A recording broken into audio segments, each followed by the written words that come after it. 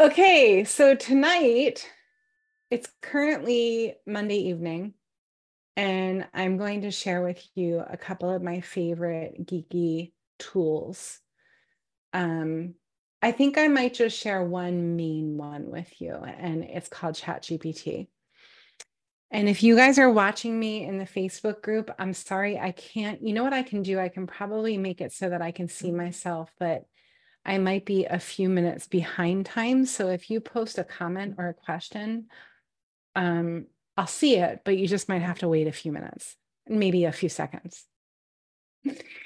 Okay, so let's get into ChatGPT. So I do have a degree in English. So the written word, as our AR diva Courtney would say, the written word is my love language. Um, I do have 4 books, 3 of which are bestsellers on Amazon. Like, I love writing, right? Legit. However, I'm one person on this planet, believe it or not. And I can't get all done all the time. So the truth of the matter is that if I could like wave my magic wand, which I actually just ordered a fairy wand, if you're in my practice and I tug your strings and I say, let me go get my wand. When you ask me to fix something, I'm literally going to have a wand now. So anyway, I'll take my wand and I'll wave it. And if I could wave my wand right now and make it so that I could just like take my thoughts from here and get them into there so that they can get out to you, I would want to do that, wouldn't you?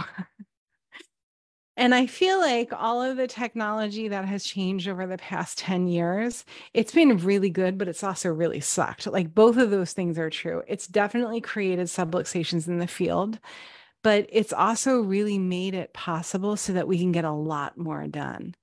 And if you can find, or if I can find a way to maneuver around those subluxations or those disconnects, um, I turn them into tools because that's what we do with any kind of stress. We find a way to free it and then use it for ammunition, use it as a tool.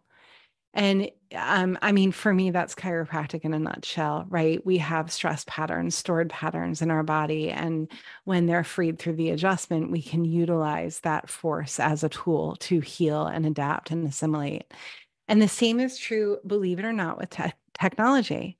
So when I learned about ChatGPT, my first reaction was pushback. When I learned about chiropractic, my first reaction was pushback. I didn't want someone, I didn't feel like I would. First of all, I had a misconception about what it was, which was true about a lot of the new concepts I'm introduced to. I already have an idea of what I think it is, which is usually wrong. So in this case, I thought it was like replacing a person, and I didn't want to do that because I do have a love for the written word. I have a love for talent with writing. Like my friend Amy Burke, I think of her all the time. She's such a talented writer. And there have been a few people in my life who their love for writing, I feel like I'm doing wrong by them by using ChatGPT. However, again, if I'm doing, usually I have 8 screens open. I have two computers at my desk right here.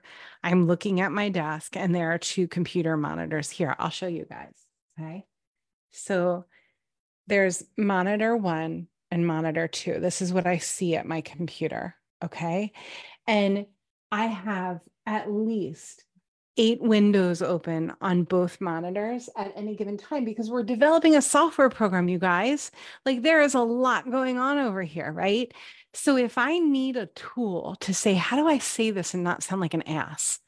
That's what I use ChatGPT for. It's kind of like my little birdie that's sitting on my shoulder, but it's a really pretty bird. And it's really smart and it knows all of it. Okay, so let me introduce you to my bird, my little bird chat. It's been a long day, you guys. If only you knew, if only you knew. So let's open up. Let me just make sure I'm still with you guys. Yep, we're good. Okay, let's open up um, a window for ChatGPT. I think I have to sign in, so just give me a minute.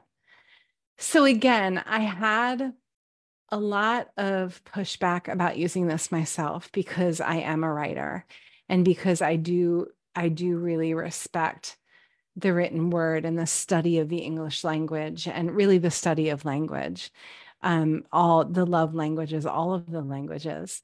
And I felt like I was cheating that somehow. However, if I use this as a tool to help me get more done in a day so that I can serve more people, to serving more, earning more, and working less. Like if I can reach more of you in an effective way to do that, that's exactly what I'm going to do. And that's how I use the tool.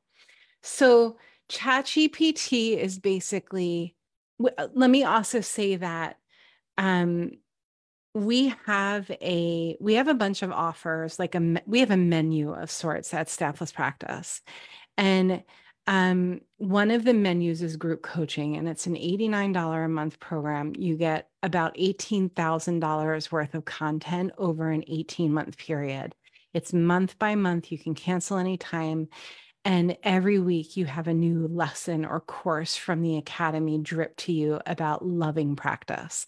Whatever kind of, whether you're a practitioner of chiropractic or a doctor of chiropractic or a physical therapist or an acupuncturist, as long as your general theme is wellness care, content in the club is relevant to you. And then we have a lot of group experiences where we have mentors come in and do lives. We have a live coaching session every week. And when I do these kinds of lives, I offer a free month in the club so that you can get whatever I'm talking about for free. It's a no strings thing. If you want that, drop the words "the club" underneath where you're watching this and we'll get you in. It is going to ask you for a credit card. You can cancel before day 30 so that you don't get charged $89. No, there is no exception to that. Like that's how it has to happen. And what I'm going to give you is I'm going to give you the ChatGPT course that we have in the academy. It's an $1,800 course, and I'm going to gift it to all of my club members because I can. So that course is going to teach you a lot of what I'm about to go over. I'm going to go ahead and share my screen. So here we go. Let's say that I wanted to, you guys can see some of the things that we like: welcome practice, welcome wellness practice, welcome email, computer specs for calls, texting etiquette for patients. These are some of the things that we've searched for. So let's say that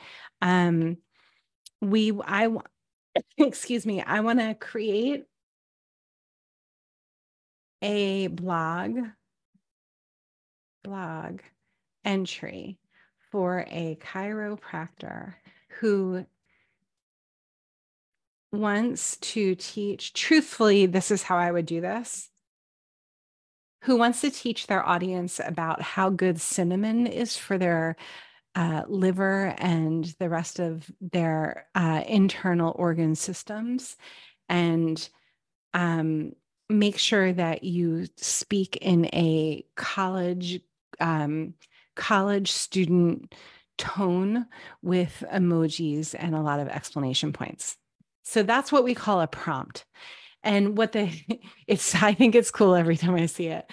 What the prompt will do is it will trigger your bot or your whatever you want to call it. Most people actually name their ChatGPT, like they have a name for it. Mine is Sally. Sally's my bot. So she just wrote me a whole blog entry. So where the personal experience comes in, I'm still talking to typing. Where the personal experience comes in is I can then take something that I'm still talking. Hold on. Sorry. I can then take something that I've written and I can teach my bot to use my languaging so that if one of my community members is reading this, they're going to say, that doesn't sound like Jody at all. But if I teach my bot how to use my languaging, which you can very easily do, which we teach you in the ChatGPT course, which I'm giving you for free because I can, it's all Gucci. So you can also do something like, here, watch. Write a professional letter to a referring physical therapist who sent Sally Jones in for chiropractic services to enhance her life expression and help her to have a deeper understanding of how brilliant her body is. Here it comes, you guys. Come on. How do you not love that? Some of it's like stupid. Like some of it you really do you know that the word stupid actually means shocked, to stupefy? Um, oh, I'm still talking to my bot. There we go. Anyway, that's how you would do a letter. It goes on and on and on. We used to use word hippo. Sometimes I'll still use it to like get another word for hippo, another word for puppy, whatever it is. Watch, ready? What's another word for puppy? Please give me 10 examples.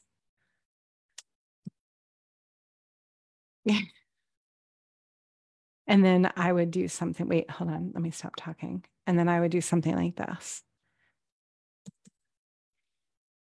Give me 10 ideas for blog entry topics that are fun and cute that have the word puppy in them.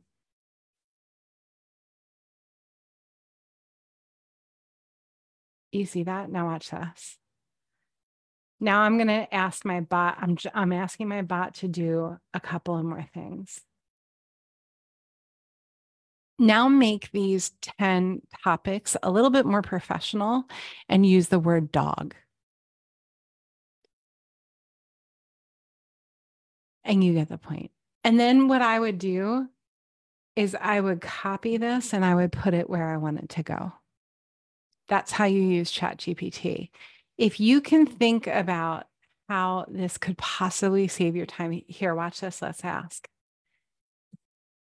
Please provide 50 examples of how ChatGPT can save the typical wellness practitioner up to 3 hours in any given workday.